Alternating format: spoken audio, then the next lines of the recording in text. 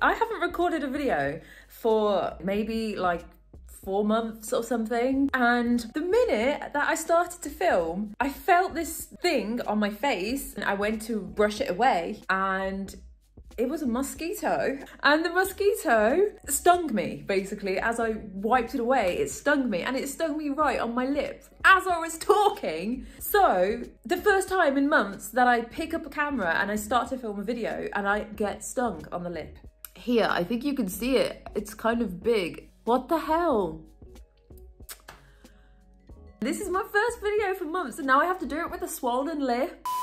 Today my lip is not so big, so I can record today. So today I'm going to teach you a little phrase that's actually very useful, and we use it a lot in British English, but I think you've probably never heard it before, and I like teaching you those phrases. So let's break it down, because honestly this phrase is brilliant. Okay, so when someone uses the phrase speaks volumes, they're not talking about books and they're not talking about sound. No, they mean that something like a look, an action, or even silence communicates a lot of information without saying even one word. So for example, let's imagine your friend walks into the room and they see you drinking the last bit of coffee and they give you a look like this.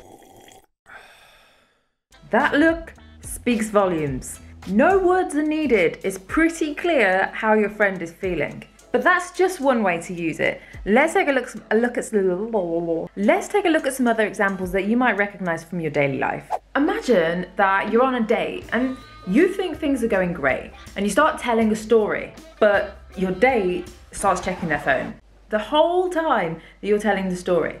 That action speaks volumes. They don't have to say anything, but that action gives a lot of information. And even though they didn't say anything, it's kind of clear that they're not that interested. Actually, this phrase is super versatile because it could be an eye roll, it could be a thumbs up, it could be silence. All of these can speak volumes without having to say one single word. So when something speaks volumes, it's the non-verbal communication that is giving the information rather than actual speaking.